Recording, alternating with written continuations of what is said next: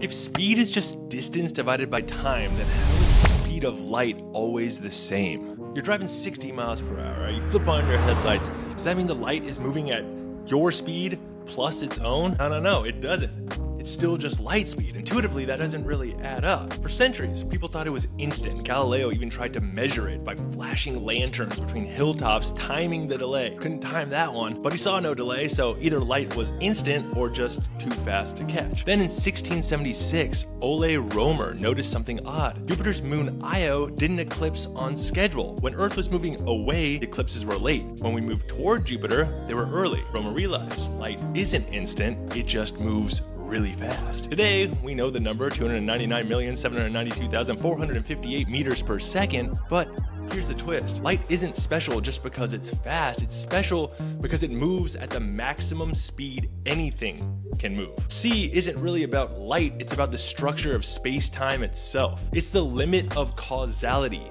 the fastest any information can travel. No days off. New fact daily. See you tomorrow.